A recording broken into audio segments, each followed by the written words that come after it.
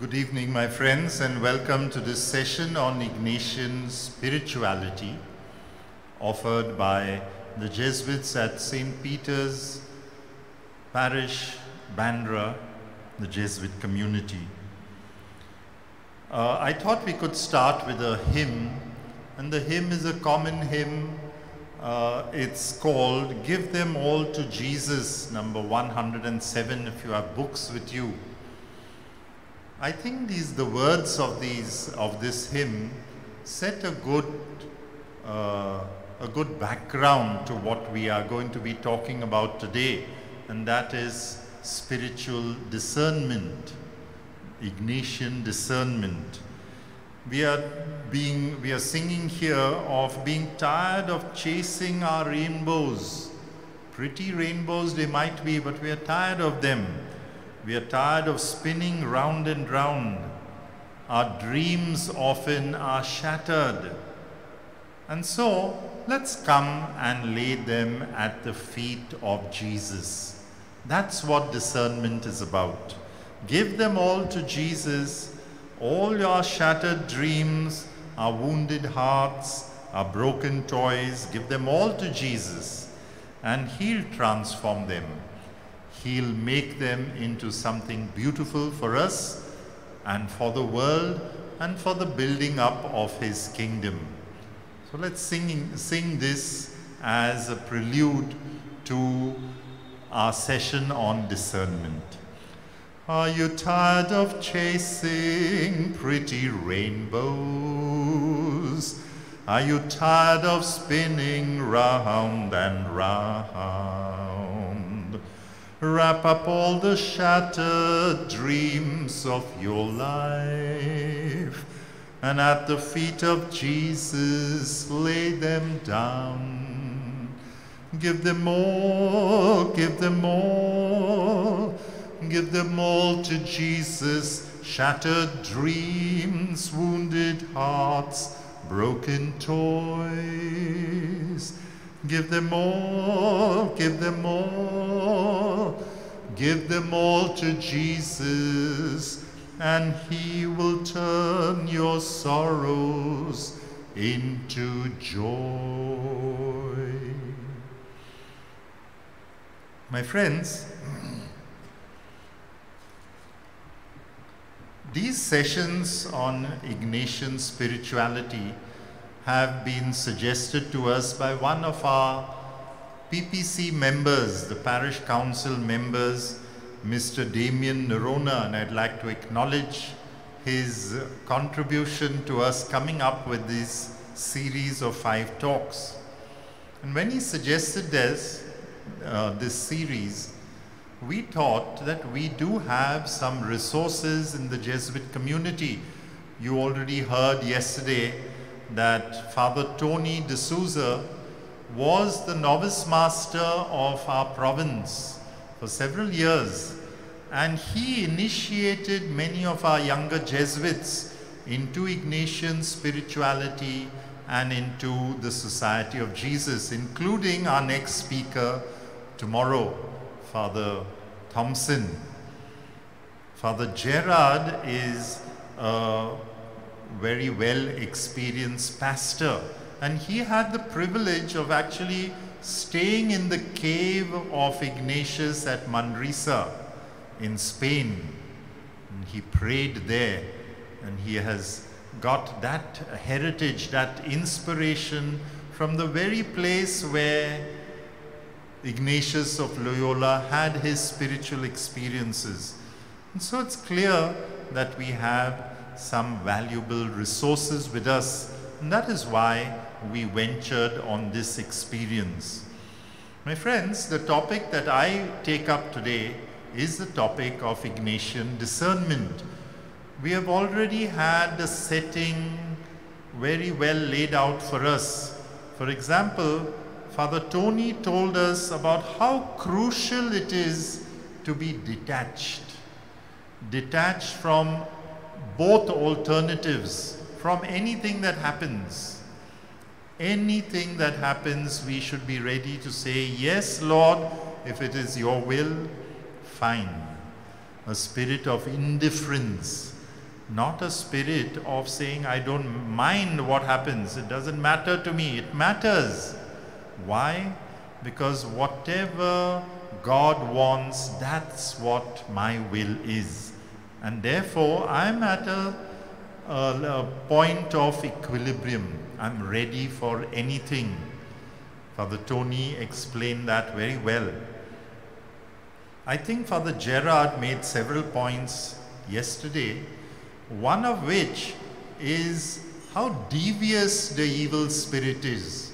He gave us that example of the Oneida ad, and he says only the tail sometimes is visible. And that's precisely something we have to recognize. And Ignatius has an antidote to that. And the antidote for true discernment is spiritual direction. Having someone whom you can bounce your feelings and thoughts off, and that person can see through sometimes the blind spots that we have. And therefore Ignatius gave a lot of importance in discernment to sharing with someone else, to having a spiritual director. Now this does not necessarily mean to be someone, very high up in spirituality. Every one of us is impelled by the Spirit. You can have a spiritual director who's your companion. For many years I had a lay person as my spiritual director, and she gave me very good feedback of what's happening within my mind and heart on many occasions.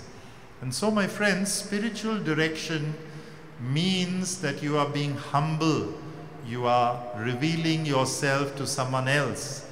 You are being open to receiving something from another human being, but impelled by the Spirit. This openness and humility is very important for Ignatian discernment. And so you see, we have already heard about Ignatian discernment in the talks that have just passed. Now, my friends, today's first reading gives us, first reading in the Mass, tells us about an happening in the Acts of the Apostles. And Philip is told by an angel, it seems, to go onto a certain road, and then he met an Ethiopian, and we know all that happened. Got into the chariot, explained the scripture.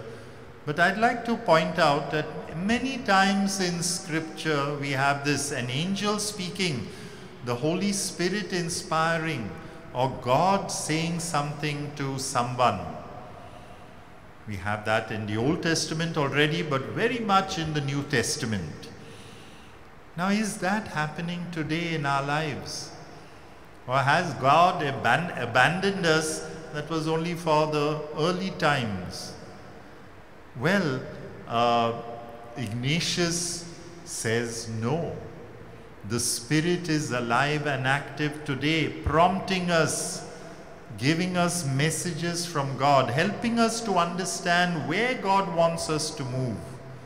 And therefore, my friends, we need to seek the gift of the Holy Spirit and the gift of discernment. Discernment is really a gift. It's a charism. We read about this in the New Testament. A charism is a gift which is given to someone for the use of the community. And of the 9 charisms, the discernment of spirits is one. And we can pray for these gifts of the Spirit, the charisms of the Spirit. Many years ago, my friends, when I was in college, I encountered the charismatic renewal. At St. Xavier's College, in fact, they had the first meeting of the charismatic renewals in Mumbai, there in our seminar room. And I joined that group because I was searching. And then, after a lot of preparation, etc., the group said, we all have to see what is God prompting us to ask for, what gift. So many gifts there are, the gift of healing, the gift of wisdom, the gift of tongues and interpretation. I thought God was saying, ask for the gift of discernment. And from those days, early days, in my last year of college, I have been continuously praying for the gift of discernment, because I think it is prompted by God's Spirit.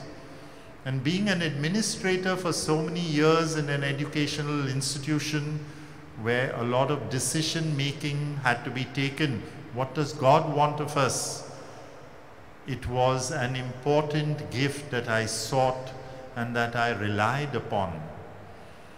And therefore, my friends, all of us can pray for this gift, the gift of the Holy Spirit of discernment, and the fruits of the Spirit which go along with these gifts, the fruits of love, joy, peace. Those are gifts and those are states of mind and heart which help us to discern God's will. So my friends, I would encourage you to pray for the gift of discernment. Maybe it's not the overriding gift that God wants to give you. Maybe you have already received the gift of healing or whatever, praying for people for healing. But the gift of discernment is so crucial in our lives.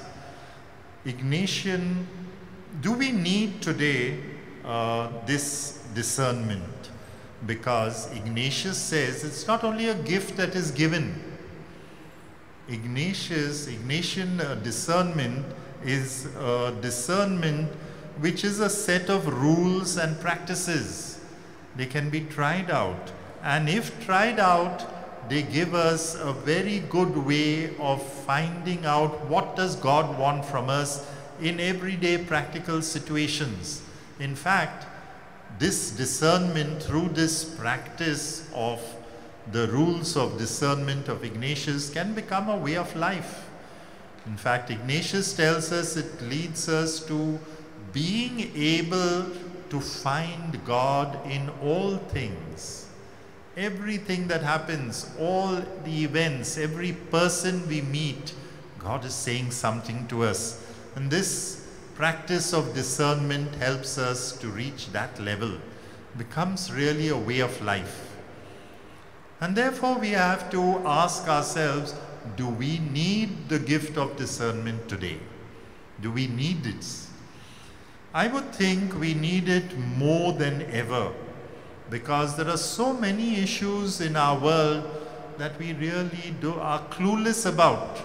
Take, for example, just this pandemic that has hit us. None of us know what's happening.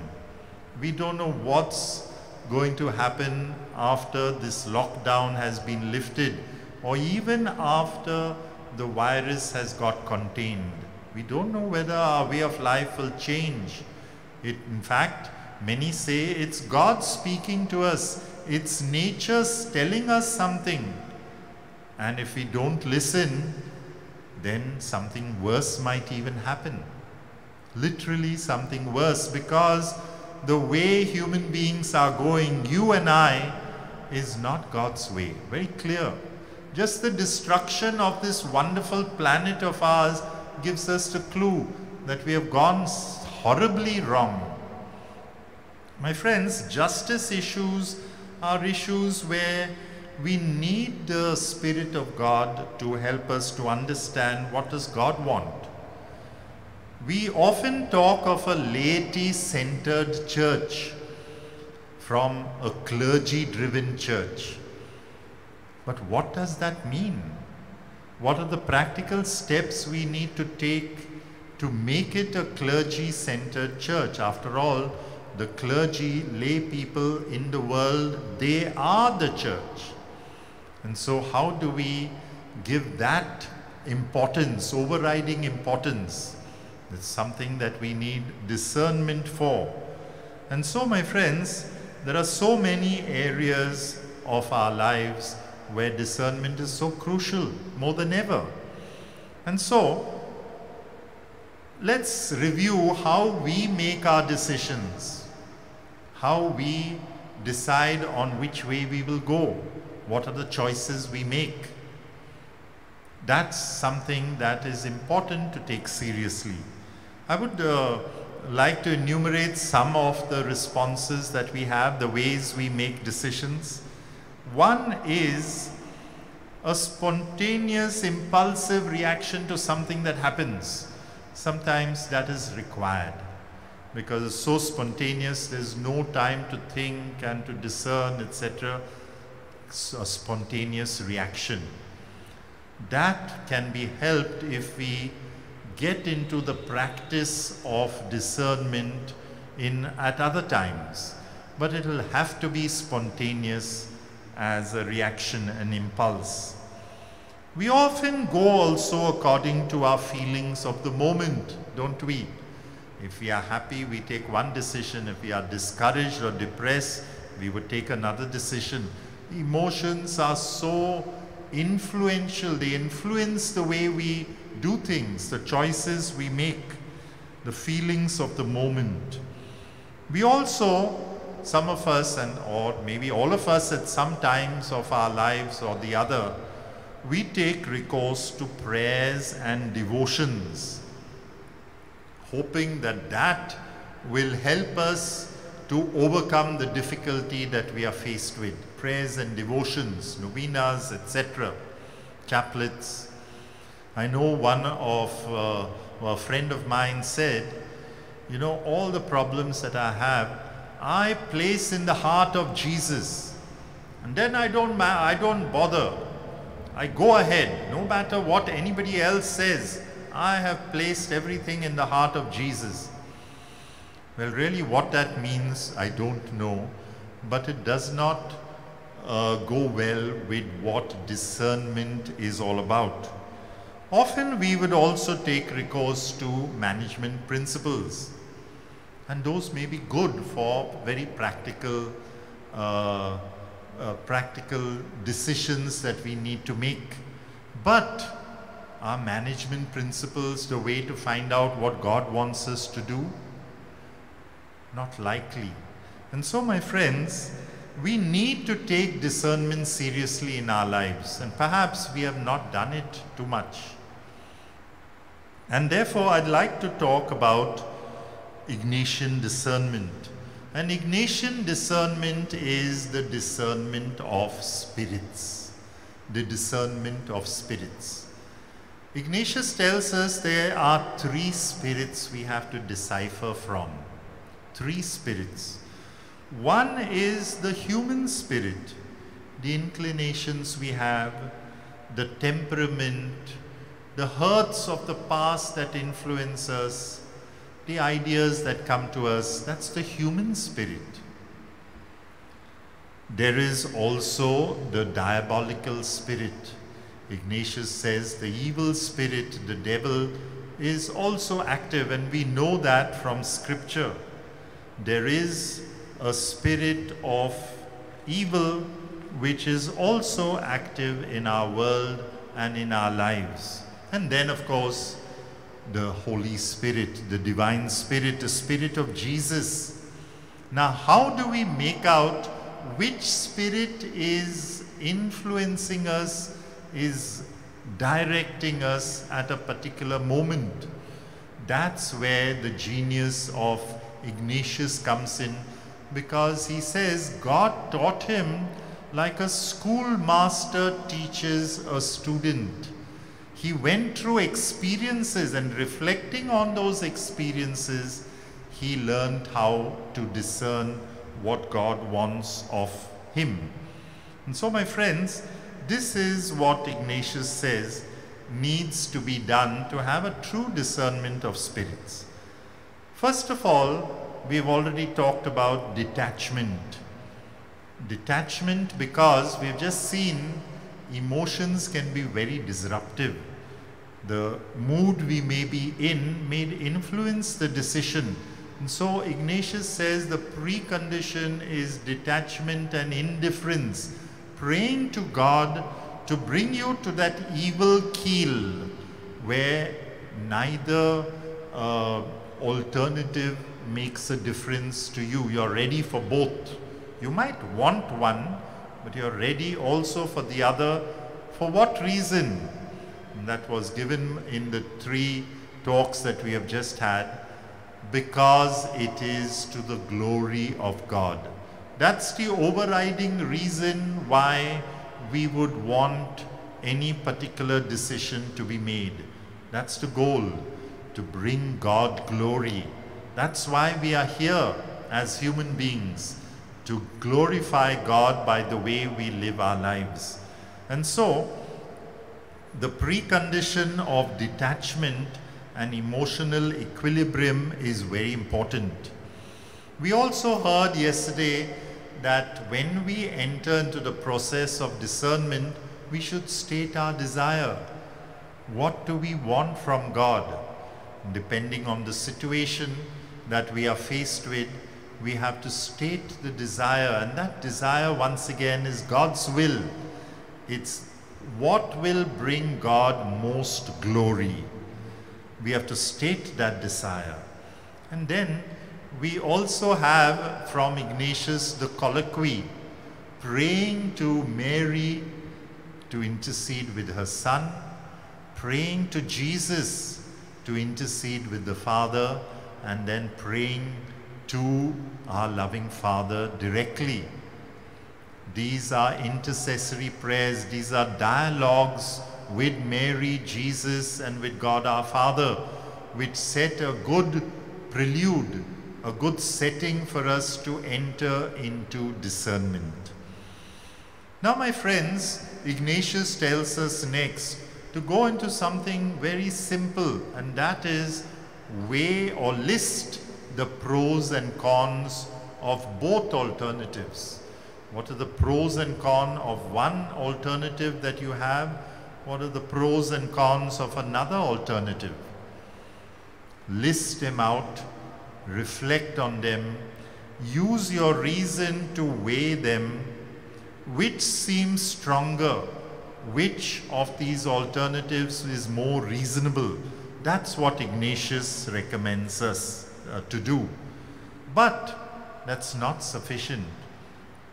Which alternative is God calling me to?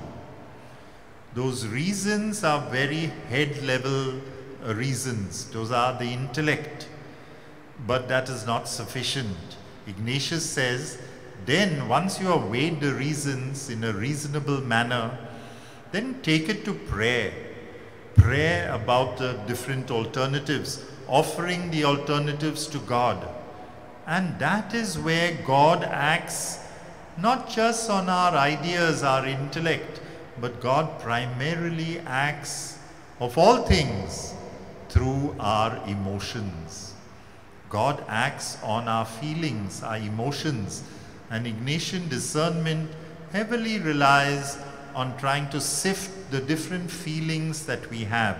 And so quickly I'd like to go through some of the rules that he gives, because he says our feelings often are at the superficial level. So that of course is not something you can rely on. But there are deeper, more long-lasting feelings of peace or disturbance which will give you the clue. Already from the time I was in school, I was thinking of what I will be in the future. And do you know what my desire was? To become a doctor. Of all things, a doctor. I thought doctors do a good job of service. So I wanted to become a doctor. But by the time I reached college, I realized that I don't have the capacities, the inclination to the type of subjects that a doctor requires to learn and to delve into. So I gave up that. But already from school, the idea of becoming a priest already had struck me. And in college, many other alternatives opened up for me. And towards the end of my college career, at the same time when I joined that charismatic group I spoke about, I had these alternatives. What does God want of me? What do I want for myself? And I began to tussle with different alternatives, think about them. And when I thought of the alternatives of making a career, building a family, etc., I was quite happy. But deep down I knew that something was missing, some slight restlessness. Whereas when I thought about that call that I had in school, becoming a priest, I had a much deeper sense of peace and joy within. And working on these feelings, I finally decided with spiritual direction to join the Jesuits. And here I am. I think it was a process of discernment in which God acted on my feelings. I had many talents and I could have been successful in many different areas. But God acted on my feelings and directed me to join this way of life, that of the Jesuits and the priestly life. And I'm grateful to God for that. The point I'm making is that it is the emotions, the feelings deep down within which we can come in touch with, which will give us good discernment. Now quickly, some of the rules to try to sift through these feelings that come. One rule is that in the case, Ignatius says, of those going from one sin to the other, that means people not really interested in the spiritual life. There the enemy, the devil, proposes apparent pleasures, fills the imagination with all sorts of sensual pleasures, whereas the good spirit arouses the conscience, the opposite. Now, in those striving for spiritual growth, Ignatius is very clear. The evil spirit harasses with anxiety, sadness, discouragement, fallacious reasoning that disturbs one, and the good spirit gives courage, strength, peace. So Ignatius says, sift through your deeper feelings, see what's happening within you. And if you are one who is looking to progress in the spiritual life, realize that the good spirit will give you courage, whereas the evil spirit will do the opposite. Secondly, in times of desolation and restlessness, in disturbance, temptation, Ignatius is very clear, one should never make a change or a decision. And that's unfortunately something that we are very much prone to. But he makes it clear, in desolation, it is the evil spirit that guides and influences us. And so in desolation, remember that you should never make a decision, especially a crucial decision, but remain constant and remember that God continues to give sufficient grace. God will continue to support you. He gives you enough of grace, although you might not feel it at the surface level. The next rule, he says, that the reasons for this desolation, feeling of discouragement, etc., could be threefold. And that is also important for us to reflect on.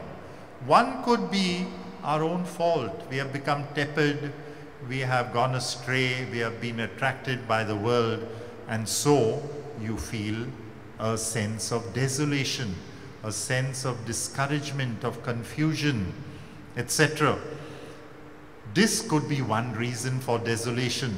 Another reason would be God is using desolation as a test, to test whether you really would rely on Him and His grace, and not on your own strength. And finally, the third reason, Ignatius says, is to understand that it is not within our power to attain consolation. We can't work it up. We can't earn it.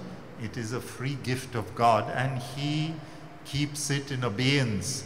And we know that so many of the saints, John of the Cross, etc., have talked of the long, dark night of the soul. Even Mother Teresa has spoken of the last few years of her life when she felt God was not really present with her, but they all kept constant. And so desolation is not necessarily something bad. It's God communicating with us, God testing us and making us stronger. It is also characteristic of God to give true happiness and spiritual joy. That's consolation. But only God can give consolation without any previous cause. All of us feel happy because something good has happened, something nice, some success, some good event, and we feel happy because of that. That has a preceding cause. But Ignatius tells us that only God can give true happiness and spiritual joy without any preceding cause. It is, if a cause precedes, it could be either from the good or the evil spirit.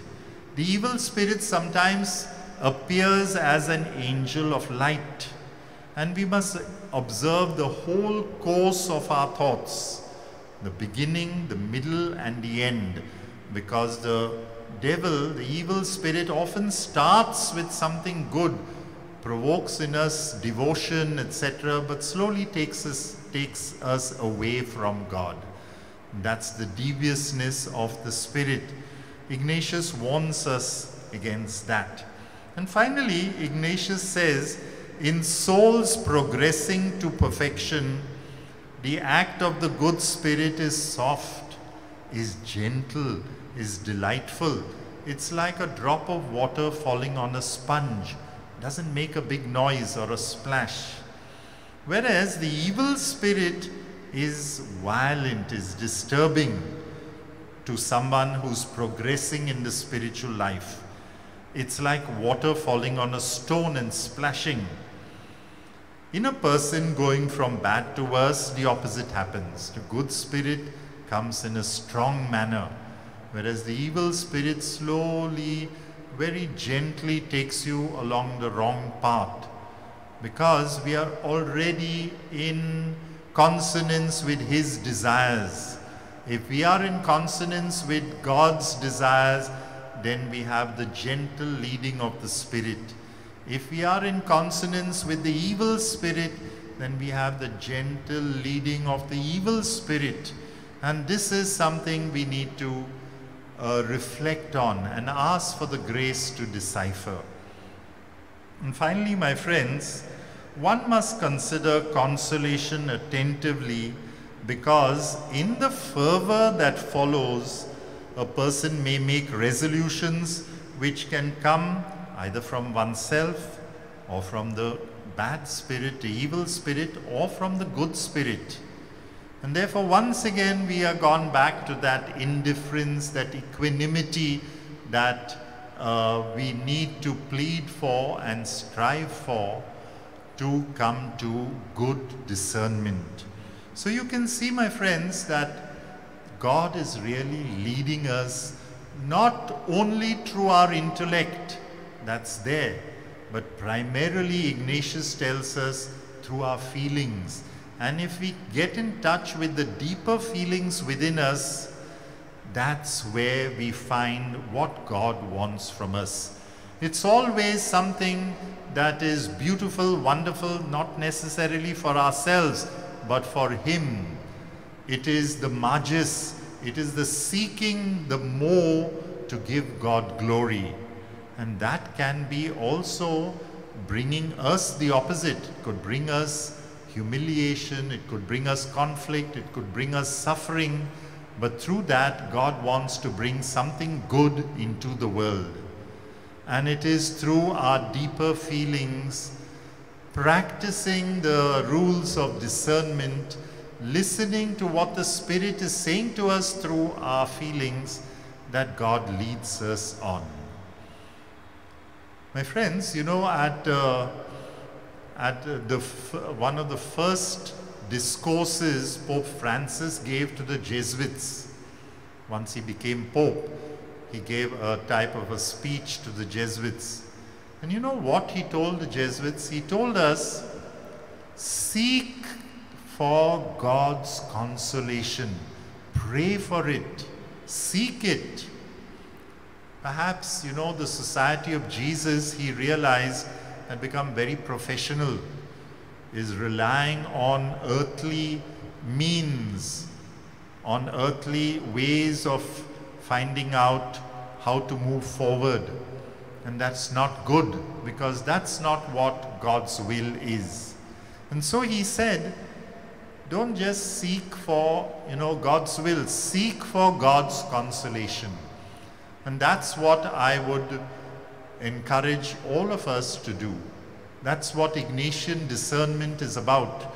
And from that discourse of Pope Francis, and also at that time was our general congregation, we have begun what we call spiritual conversations with one another, trying to understand what is God saying to us in our inner being. All of us are called to discernment.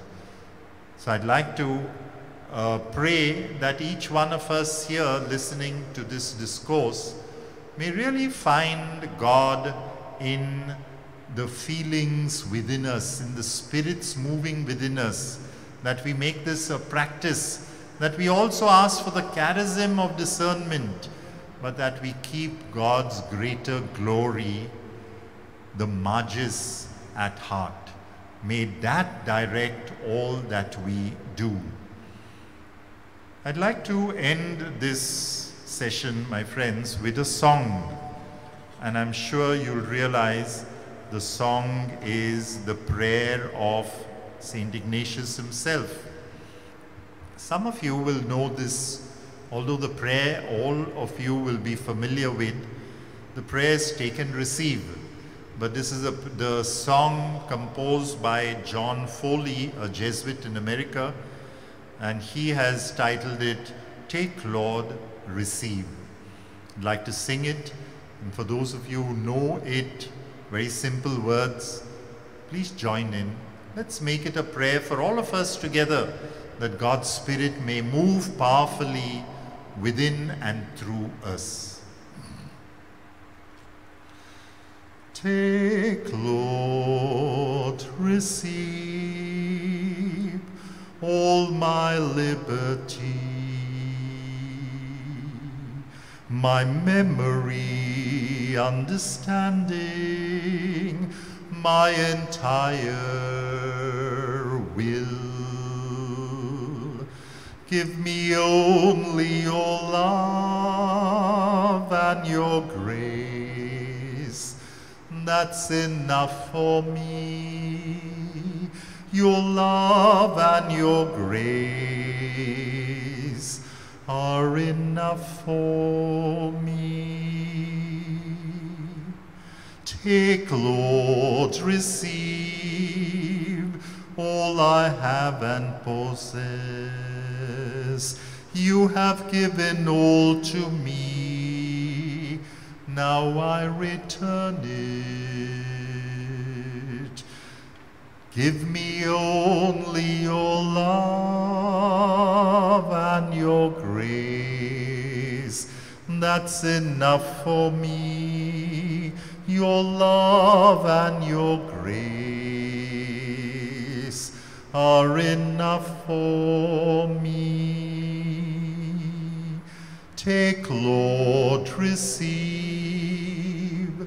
All is yours now. Dispose of it wholly according to your will. Give me only your love and your grace. That's enough for me. Your love and your grace are enough for me. In the name of the Father, and of the Son, and of the Holy Spirit. Amen.